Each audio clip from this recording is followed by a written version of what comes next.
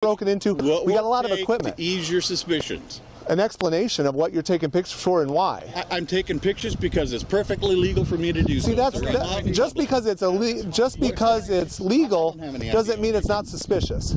Okay, so it's suspicious. What will it take for you to... Sir, just so you understand, your responses are what make me even more suspicious, because you're immediately difficult. You get immediately difficult. Put your hands up there. You don't need to consent to suspicious activity.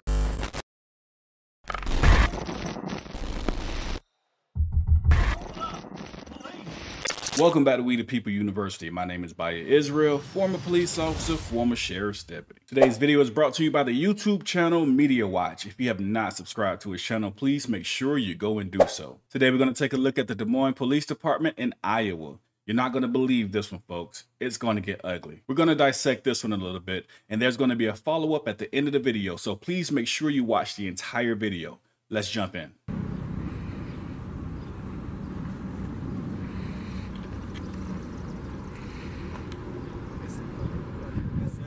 Hi. What are you doing? Taking pictures.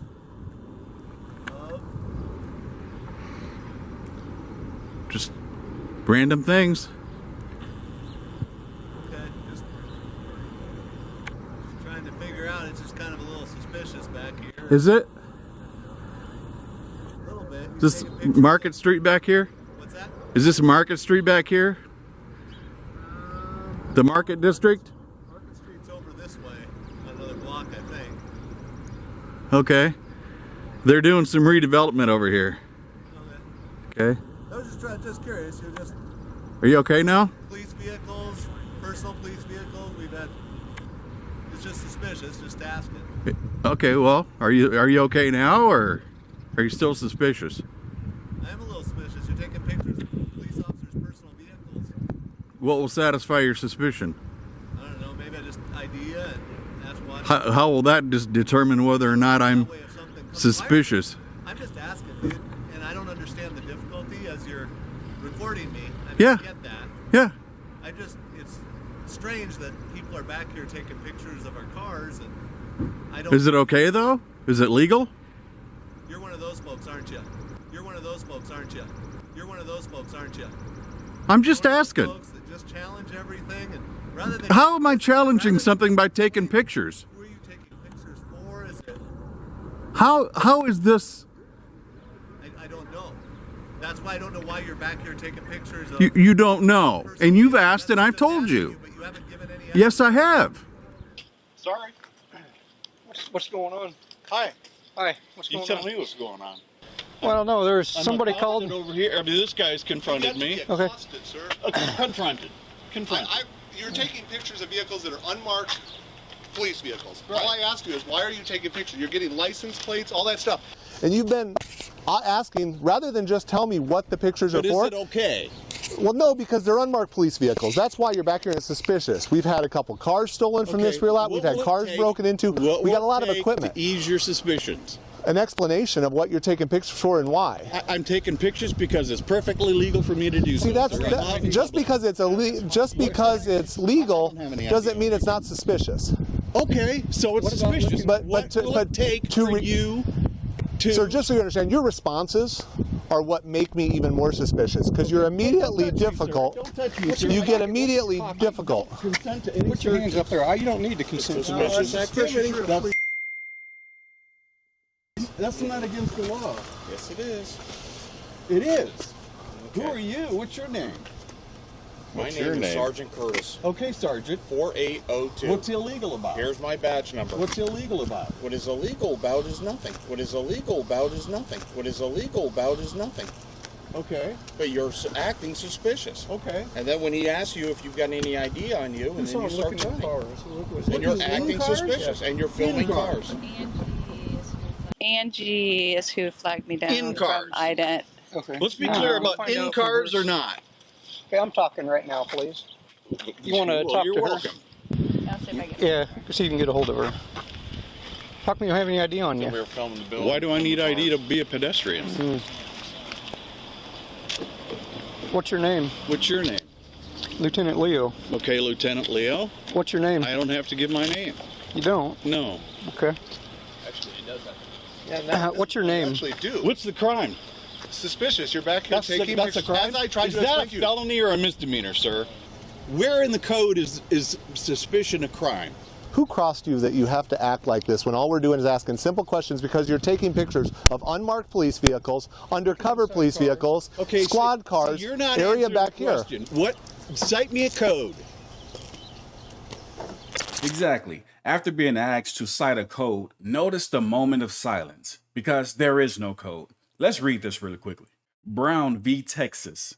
The Supreme Court held that the Fourth Amendment covers all police seizures, even those as brief as preventing a person from walking away. The Fourth Amendment requires that such seizures be based on specific and objective facts that create a compelling public interest in the seizure that outweighs the individual's expectation of privacy.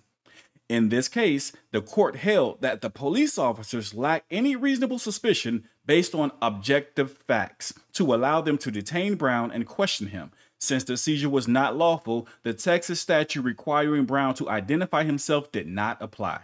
And if you're not familiar with Brown v. Texas, this entire case is based on suspicion. Two men walking out of an alley believed to be in a drug area. The cops see one of the men, which is Brown. They stop him and request ID. He refused. He's then arrested, and then this case makes its way all the way up to the Supreme Court, who stated in this case it was a Fourth Amendment violation because there were no objective facts proving that Brown did anything wrong. Suspicion is neither a misdemeanor or a felony. So with that being said, we see the lieutenant conduct an illegal search while a man is illegally detained, violating his Fourth Amendment rights. Now, the search could have been legal if he was placed under arrest due to this case law. This is a case where a police officer pulled over and arrested Robinson for operating an automobile without a valid permit. The officer then frisked Robinson and discovered a crumpled cigarette package containing 14 vials of heroin in his pocket. The Supreme Court upheld the search, distinguishing between the searches done to discover concealed weapons and those conducted coextensive with an arrest. Justice Rehnquist argued, since the officer did not conduct the search in an abusive or extreme manner, and because he acted consistent with the authority vested in a police officer when making an arrest, his actions were legitimate. So what does that have to do with this case? No arrests are being made because there are no crimes being broken. Suspicion is not a law, according to Brown v. Texas. You can't search him because no arrest was made. There is no probable cause. There's no reasonable articulable suspicion. There is nothing. You're going to later hear the detective admit many people come to this building and they take pictures. But why was it so problematic when this man began to take pictures? Because they knew who he was. They knew he was an individual that held them accountable. But not only did they mess up with the entire search and seizure of himself and his equipment, they are caught on camera admitting several times that he committed no crime.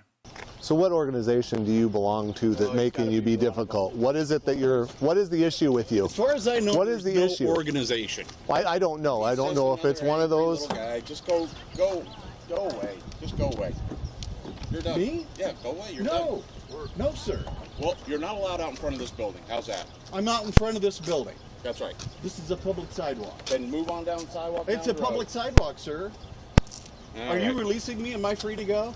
Yep. Okay then. I'm free to stay as well. So are we. Okay.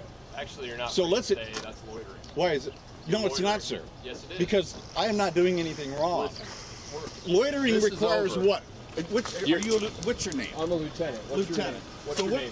I got the body camera going. Did you go to? What's your name? What police academy did you go to? You're loitering. You're required to give me your information. What is your loitering? Name? Otherwise, Requires I'm going what to else? arrest you. You're going Otherwise, to arrest I'm going to arrest you. Josh, if you want, I can just make a suspicious activity case. We can confiscate the camera until we have a reason for what we're doing. Until we have a reason for what we're doing. Until we have a reason for what we're doing.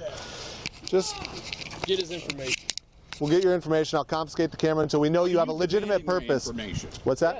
Yes. Yes, I'm about suspicious activity. You're suspicious yes. And you're loitering. We've had cars stolen out of this lot. Okay. It's suspicious. So I have no problem. Am I detained at this point? Yes, you are now at this point. Do you have your ID? I don't, sir. Put your hands up there. I'm going to pat you. Okay. Down. Can I put this? I've already been patted down. But... What is this? That appears to be a vape, if I had to guess. Would that be correct, or is that something with your photography? Oh, it's a photography thing? No, it's vape. Is it? I can't quite tell. The battery and Okay. Do you want me to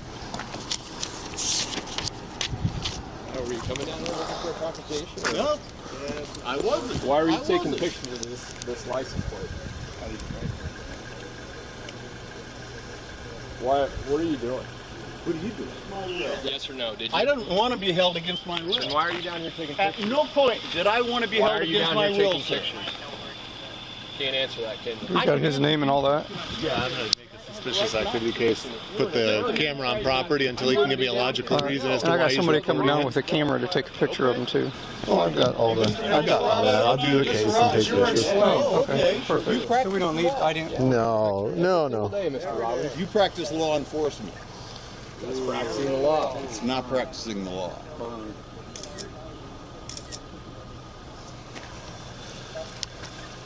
Well, here, are we confiscating this until we know what reason he's down here in the suspicious activity? We have every reason. You have a warrant. No, I'm going to confiscate it for suspicious activity until you can. Because you think it was involved in a 724. Can you show me out at 25 East first? And I'll get a case number for But was suspicious it involved activity. in a crime?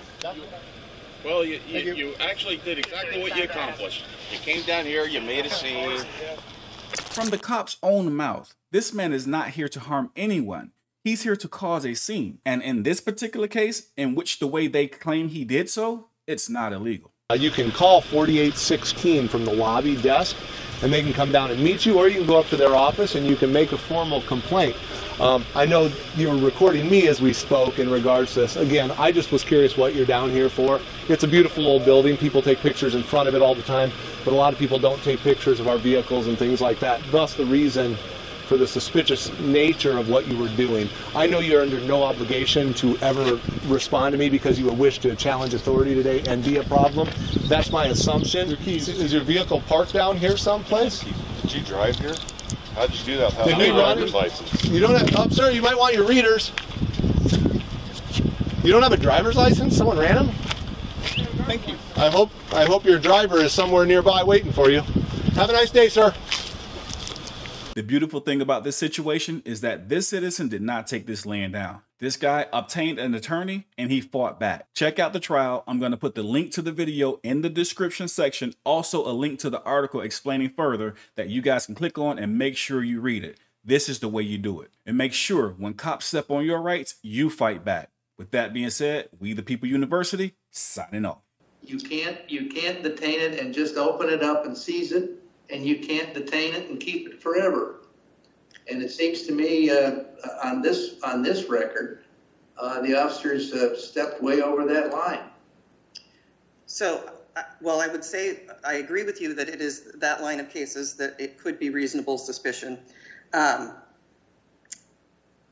they can be held for reasonable suspicion. It was a few days that the person can't. The person can only be held for the reasonable length of a Terry stop, and then must be allowed to go. But if there's suspicion that extends to the luggage, then the luggage can be detained, right, in order to apply for a warrant. Right. But but Youngblood said, "Well, I'll get around to that. Meanwhile, you don't get your camera." That strikes me. I mean, there's no clearly established right to do that, is there? I would suggest to Your Honor that what Officer Youngblood did was to investigate Mr. Robbins more before he decided to try to go deeper into his phone, and avoided actually going further into more.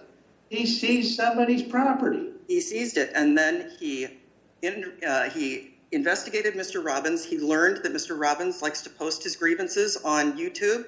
And his suspicions at that point were allayed as to the stalking behavior. He realized he is a person who is just interested in critiquing police and other individuals, and that allayed his suspicion. And so he gave the phone back because he didn't have any more reason. He had only one reason to have that camera and phone in his hands, and that is if he could develop probable cause to believe there was evidence of a crime in there. And the only way he could get that, the way he couldn't get that was to spend 5 days looking into Mr. Robbins himself. He had to get a warrant to look inside the phone and the camera. Otherwise, it's not his property, and it's not the state's property, and it's not the city's property, it's Robbins's property.